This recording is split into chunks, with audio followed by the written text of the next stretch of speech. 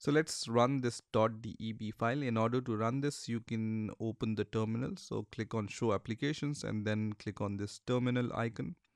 Once terminal is open, we are going to cd into the downloads folder. So just write cd downloads and then write ls to see that this Google Chrome stable current amd64.deb file is there.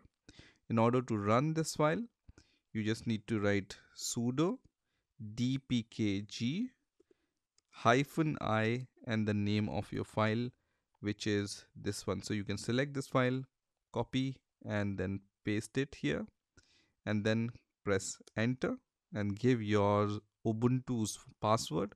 So I'm going to give my Ubuntu's password and then press enter, and then it's going to run this .deb file and install the Google Chrome on our Ubuntu operating system. So you can see everything is finished successfully, and once this command is done, it means that Google Chrome is installed on your Ubuntu operating system.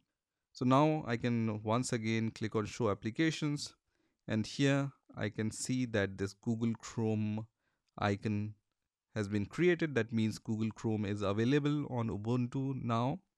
I can also search for Chrome here, and I can see this Google Chrome icon. So I can just click on this Google Chrome icon and it's going to show me this message. So when Google Chrome starts for the first time on your Ubuntu operating system, it's going to ask if you want to make Google Chrome as your default browser, and also it's going to ask automatically send usage statistics and crash reports to Google. I'm going to leave both the checkboxes as checked and then click on OK. And you can see Google Chrome has been started on my Ubuntu operating system. Now, in order to lock this file to this taskbar, I can right click here and then I can click on add to favorites. And once I add this Google Chrome to favorites, uh, if I close this Google Chrome, I can open this Google Chrome browser next time from the taskbar itself. So you can see this icon is there, so I can click on this icon and Google Chrome is opened.